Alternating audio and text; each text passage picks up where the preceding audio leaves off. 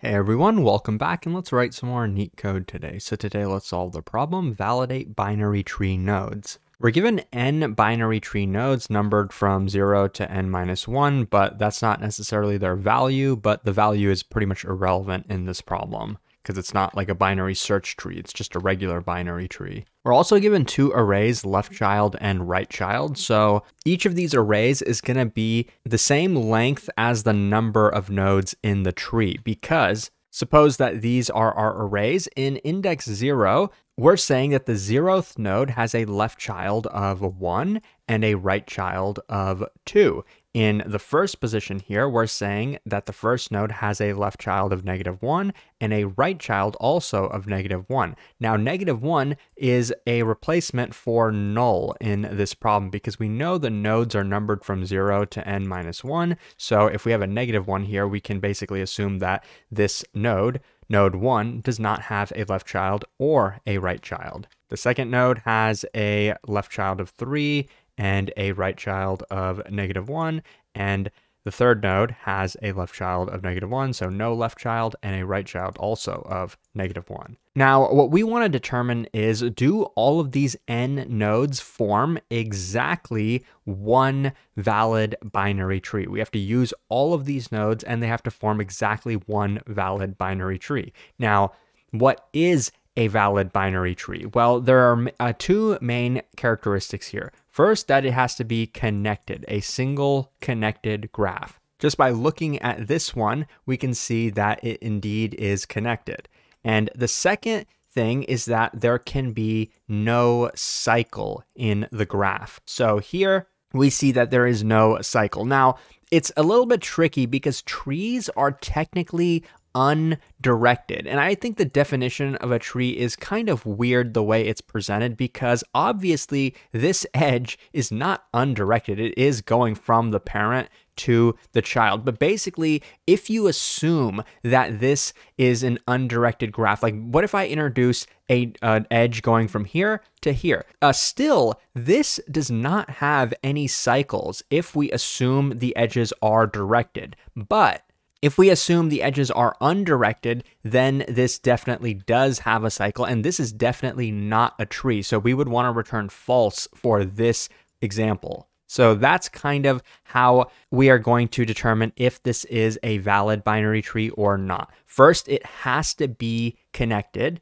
And how do you think we're going to determine if it's connected? Well, probably we will start at the root, because we're going to run some traversal on this. Let's say DFS. You could probably also do BFS if you wanted to, but we're going to run a traversal. Now, we don't know, like starting from a leaf node, we're definitely not going to be able to reach all of the nodes in the graph, but we know theoretically, if it's a valid tree, starting from the root, we definitely should be able to reach every single node. So that's one way for us to determine if this is a connected graph. Now, at the same time, why not also determine if there are no cycles in the graph? How would we do that though? Because it might be a little different with a tree rather than a regular graph, right? Well, actually it's not. By starting at the root, we can keep track of which nodes have already been visited. We visited the 0. Okay, now we get to 1. We visited the 1. We get to 2. We visited the 2. Then we get to 3. We visited this guy as well. So in doing this and keeping track of the visited, not only can we determine if there's a cycle, because if we were to, like if there were an edge from here to this guy here, then we would end up visiting this one twice. We would detect it's already in the visit hash set. That's what we usually use for DFS to determine if there's a cycle. And if that were the case, then we know there is a cycle. But in this example, there's no cycle. But at the same time, we can use this visit hash set to determine if the graph is connected, because theoretically, by the end of the DFS, the length of this hash set should be the same size as the number of nodes that were given. So that's how we can determine that. So basically, we're just going to run a DFS starting from the root. Now, how do we determine where the root is in this graph? Well, basically, we're going to figure that out by finding the node that does not have any incoming edges. So here you can see that this has an incoming edge, this has an incoming edge, this has an incoming edge, but this one does not have a parent. So that's where we would consider our root. That's where we're going to start the DFS from. Theoretically, what if there were actually multiple nodes that don't have a parent? Well, our DFS would then tell us that that graph is not connected. So we would end up figuring that out anyway.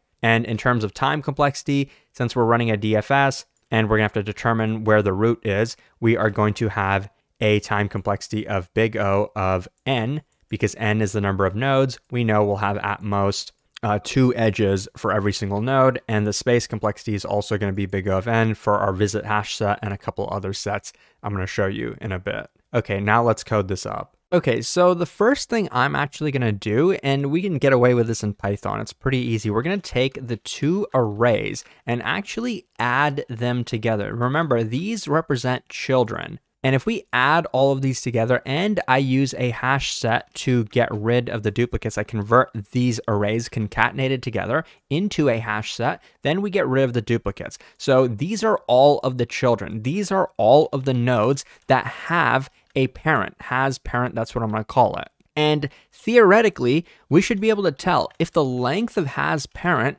is equal to n, then every node has a parent, and then we can just return false. We don't even need to do anything. We don't have a root node, of course, if every node has a parent. But there's one little thing you might forget about. We have some -1s potentially in these 2 arrays. So before we check this, let's actually remove -1 from here. So I'm going to do has parent. Instead of doing remove, I'm actually going to do discard, because remove will throw an error if this key does not exist, but discard won't throw an error. This does not have to exist, but if it does exist, it will be removed from the hash set. So that's just step 1. Now we know there is at least one root in the tree, and we're going to initialize the root as -1 just as a default value, but now we're going to figure out what exactly is the root node.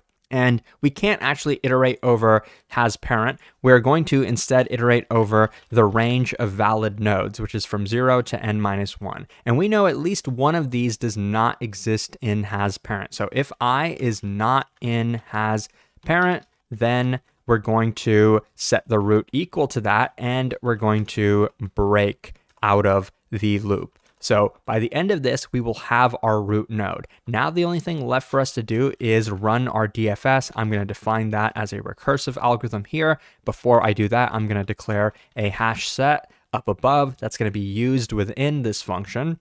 And we know that with DFS, there's typically a base case when we reach null. But since we have numbers instead, what is null represented by? Well, it's going to be I is equal to -1. And if it's equal to -1, we return true. We're returning true because we know that this is a valid tree, so far at least, because the other case is going to be where we detect the same node twice. What if I is already in our visit hash set? In that case, we immediately know we don't have a tree, so we will return false in this case. That's why we're actually returning a Boolean in this case. We have to.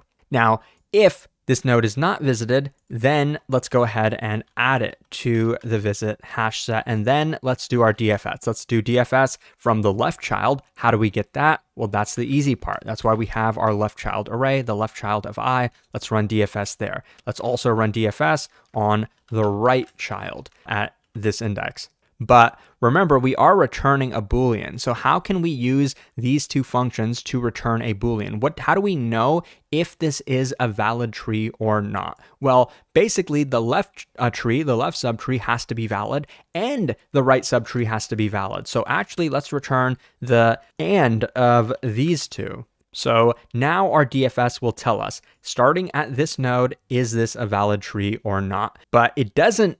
The one thing it doesn't tell us is, are all of these nodes connected? It could be a valid tree, but what if we didn't visit all n of the nodes? So for that, what we're going to do here is we're going to call DFS, because we have to. We're going to start at the root, but we're not going to just return the result of this. We're going to return this, and is the length of visit equal to n? So this is the solution that will tell us if there's no cycles and all of the nodes are connected. So this is the entire code. Let's run it to make sure that it works. And as you can see on the left, yes, it does, and it's pretty efficient. If you found this helpful, please like and subscribe. If you're preparing for coding interviews, check out Leetcode.io. Thanks for watching, and I'll see you soon.